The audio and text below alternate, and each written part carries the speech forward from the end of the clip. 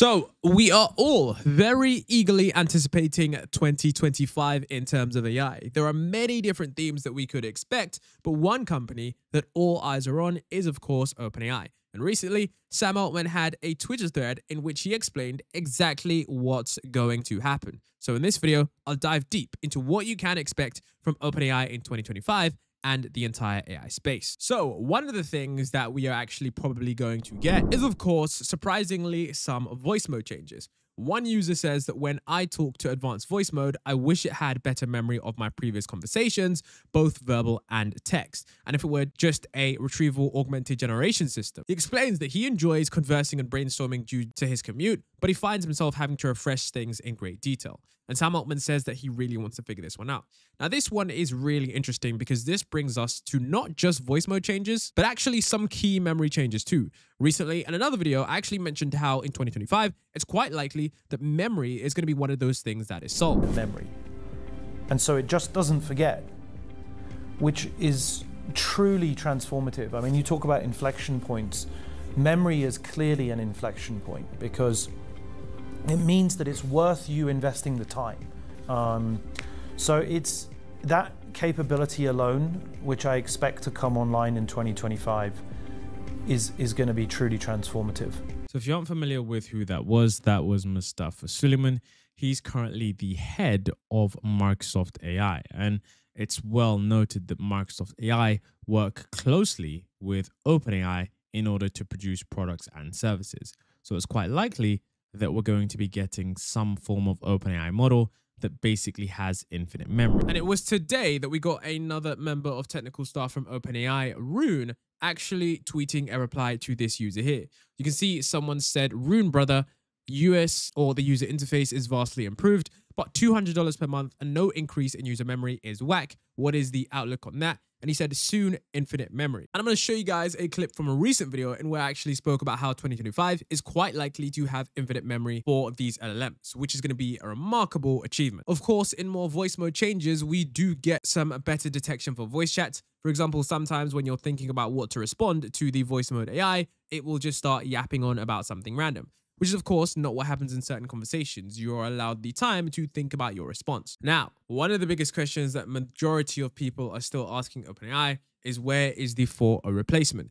And you can see right here that we did get a very important few questions from this user, Leo. He said, one of the things that I want is a strong 4.0 replacement, GPT/Sora all seamless integrated into ChatGPT, perhaps a $50 to $70 a month plan, maybe a middle ground. Of course, long context, which we already discussed, is basically infinite memory. And of course, knowledge cutoff, aggressive updates, please. And he says, this is a very good list. Hopefully, you'll be quite happy with us over the next year. So I'm guessing that mainly from this, what we're probably going to see is, you know, a middle ground monthly pricing plan. I do think there is just such a disparity between $20 and $200 a month. I think it would probably be really useful if OpenAI had something that was progressive in terms of their payments. I know that there are many people that wouldn't want to pay just a fixed rate, but would rather pay for how much they talk to the AI. I know that many people who use Claude would rather just pay an additional $10 or $20, however pay as you go kind of way, for when they're talking to Claude AI in certain conversations. And I'm pretty sure a lot of people would like to do the same in ChatGPT rather than just being rate limited. And of course, one of the key things here that we're going to be getting is a strong 4.0 replacement. Now, 4.0 is of course the model, which is a successor to the GPT-4 series. And this is essentially an Omni model. So this model is quite important because it's the base model that a lot of people will use in a variety of different applications, considering most people don't have the necessary requirements in terms of the demanding tasks that O1 requires. So you can see when he responds to this other tweet right here, this user Sully says, honestly, a good thinking model, GPT-4o kind of sucks now, and even GPT-4o mini isn't that good, and I think having both is important. And he says here that definitely we are going to do this. And we all do know that OpenAI are working on a new model. In fact, there was a recent article that spoke about how this new model actually is a lot better than the current GPT-4o, but the current cost that it takes to use the model might not be worth the marginal gains in terms of improvement. And considering OpenAI still don't have enough compute to serve their users in terms of Sora, in terms of O1 Pro mode, and of course the O3 model that they're currently working on, I think maybe smaller models like GPT-4o mini aren't a priority, but I do think that maybe sometime next year we will get a successor model to GPT-4o that's going to be a very remarkable replacement. So that is definitely something that you can be on your list. And I do remember last year that GPT-5 was something that people were thinking about. Another thing that we are going to have is, of course, a potentially liberated mode. This one is actually quite hilarious because this person, okay, and most people don't know who this person is, but this is Pliny the Liberator, okay? And I say most people, I'm just referring to people outside of the AI space. But Pliny the Liberator is a notorious AI liberator in the sense that he will jailbreak every single large language model that comes out. Anytime you think that a large language model has passed all the safety requirements, sometimes this guy manages a way to jailbreak that large language model. Basically meaning that, you know, if you want to ask the AI a question that it usually can't respond, such as asking it to do something that is probably illegal, this guy finds ways to jailbreak the AI every single time. I don't think I've ever seen him fail. And he said that, you know, why don't you lose the guardrails? It's cleaner. And Sam Altman said, we're definitely going to need some sort of grown up mode. So I think this one is going to be super fascinating because I think there are a lot of people out there that the main reason they use open source models and all of those unrestricted models is because there is a lot of stuff for adults or grown-ups that people would want to access and explore creatively with large language models. I'm pretty sure you can all know the direction I'm talking about, but maybe due to policy restrictions or yada, yada, yada, OpenAI have just decided to keep those restrictions on it.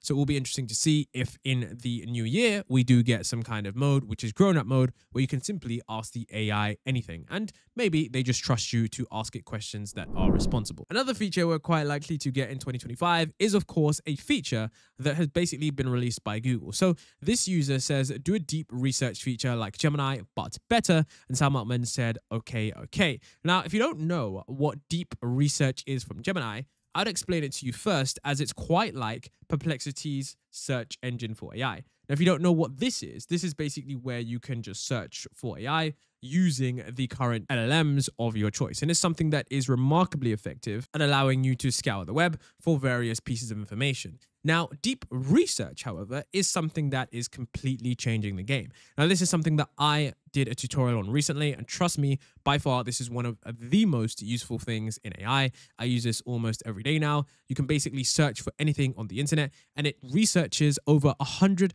different websites and creates a comprehensive report and gives you that in absolutely incredible detail. So this is something that if you haven't started using that, I would really use this as soon as possible because it allows you to access so much research, so much information at the click of a button, and you can click it, you can come back while your AI agent is off researching information, and then you can use that information to create content, to develop marketing strategies, plans. It's just absolutely incredible. Don't forget to check out that tutorial on my channel. I will leave a link to that, but it is something that OpenAI are basically saying that they are going to be having. So, of course, OpenAI do have their own Search GPT model. You can see right here that this is something that they do have. So Search GPT is essentially where you can browse the internet with ChatGPT. Now, I do think that this is something that is good, but of course, there are the depths that a lot of people do want in certain use cases, which is why Gemini's deep research feature is so good. So OpenAI stating that they're going to be working on this will be surely interesting because we know that their products are usually top tier when it comes to the user interface and of course the positioning. Now, something rather fascinating that OpenAI also spoke about was the fact that they are going to be doing a hardware play. So you can see here that this user managed to ask Sam Altman for a variety of different things. Talking about your own retrieval API, talking about a video input modality would be nice. Of course, that would be nice. Of course, you know, you're excited for agents, and of course, a hardware play.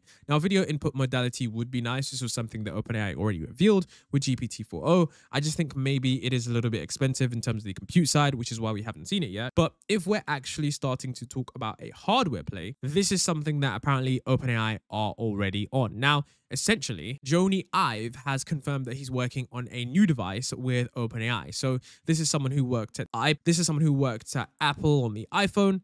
And now he's working with 10 employees with people who worked on the iPhone in a 32,000 square foot office in San Francisco on a new generative AI device, which is going to be super interesting because this year we've seen many devices come out and some of those have failed. You know, notably the Humane Pin did actually not do well. We've seen other AI products as well do really well. For example, the Friend tab. There's just a variety of different AI products like the Rabbit R1 device, which is really cool. So it's going to be really interesting to see how these products do succeed and if OpenAI does manage to do them. Now, I don't know if this product is going to come out in 2025 or not. I do know that making a hardware product is really, really hard, but I do think that like I wouldn't say we're at the limits of where LLMs are, but I do think that now we're at that implementation phase where a lot of these companies right now are just figuring out the best ways to implement stuff, which is why we're getting products like Notebook LM, we're getting search products, we're getting deep research products, we're getting agentic products. And this is why I think, there's going to be less research on, how to make those models better in terms of the GPT series,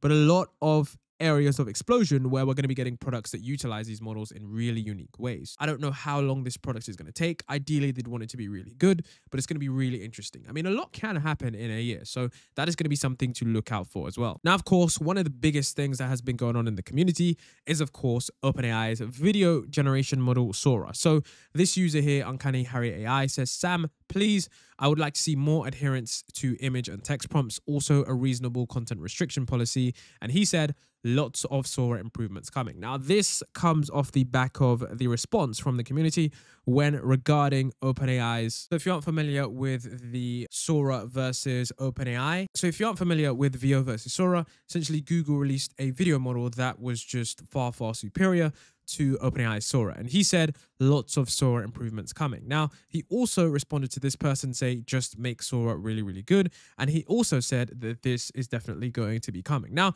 if you aren't familiar with VO, maybe you've been living under a rock, maybe you're not familiar with the AI space, but VO is Google's video model. And in this example here from the Venture Twins, you can see that between Sora and VO, VO just manages to excel in terms of prompt adherence, the physical motion, and all of the things that you really would want out of a video model. So with that being said, it's quite clear that there is a level above that Google have managed to do, but of course, this is going to be something that OpenAI are improving on. Another thing that OpenAI are going to be doing in 2025 is, of course, a proper agent. One of the articles that have consistently reported on what OpenAI are doing has spoken about how OpenAI are going to be releasing some kind of agent early next year. And apparently, this is going to be something that's available in January. Now, of course, timelines are subject to change based on AI developments and worldwide events. But of course, this is something that will be there in 2025, as that will be the year of AI agents. Now, this is, of course, something that I did make a video on, which I will include a segment of there that includes a lot more details on to know. So it says here that OpenAI is preparing to launch a new AI agent codenamed Operator that can use a computer to take actions on a person's behalf, such as writing code or booking travel, according to two people familiar with the matter. Now, interestingly, one of the things that I found quite fascinating was the fact that this happened in a staff meeting on Wednesday. And the fact is that there are plans to release this tool in January as a research preview. You can see that it actually states that it's going to be through the company's application programming interface for developers, said one of the people, which is just API. And of course, someone was speaking on condition of anonymity to discuss internal matters. Now, what's important to note here is that their leadership plans to release the tool in January is going to be a research preview through an API for developers. And what's important is that this phrasing usually suggests a limited release targeted at researchers and developers rather than a broad public launch. Typically, when we look at a research preview, this does imply that access may be restricted to specific groups, like those in a developer or research program, than rather being released to the general public, which kind of makes sense considering the fact that they are likely to test this out, get feedback, then of course release this to the general public. So for those of you who are hoping for an OpenAI release of agents in January, it's quite likely that this won't be January, but would probably be further down on in the year, whilst January should be slated for a GPT-5/Orion release as they iron out the kinks. Now, but in response to this right here, you can see someone says proper agents and he says happy 2025. Now, one of the things that I think most people are completely missing when it comes to 2025 is the fact that AI is probably going to move even faster. You might be thinking, what on earth am I talking about? Benchmarks are going to be smashed. And this is because we take a look at a researcher at OpenAI, Jason Wei, and he says that O3 is very performant. More importantly, progress from O1 to O3 was only 3 months, which shows how fast progress is going to be in the new paradigm of reinforcement learning on chain of thought to scale inference compute, which is way faster than pre-training paradigm of every new model, 1 to 2 years. Basically stating that, look, when we take a look at these improvements, we've seen how O1 preview, then to O1, then to O3. Between those models, it's only 3 months, okay? which basically means that before, when you'd have GPT-3 one year, GPT-4 another year, and you have 6 months of collecting data, another couple months of training the model for months and months on end, this kind of model doesn't require that much time in order to be improved. So it's going to be really, really intriguing to see just how many AI improvements we do get. If we got O3 recently, that means there are probably going to be 4 iteration cycles in terms of model improvements, which means by the end of 2025, it's quite likely that we will be on not O3, but we will probably get O4, O5, O6, and O7, which basically means that if we get to the 7th iteration of the model, we can, probably not even fathom how smart that model might be. Of course, that is presuming that everything goes smoothly and there are no interruptions. We know that the world is a very volatile place. Maybe OpenAI might even implode. We've seen some crazy things happen, but one thing is for sure, with many other companies working on thinking models as well, and of course, since the age of pre-training is over, it means that the AI space is about to move even faster. And with that being said, let me know what your wishes are for OpenAI in 2025. Leave your comments down below on what you'd want from OpenAI and Sam Altman. I know that what I would want is probably some really cool AI agents that are able to listen to and do exactly what I say, which of course probably going to come next year. But with that being said, I'm excited for the new year, and I'll see you guys in the next video.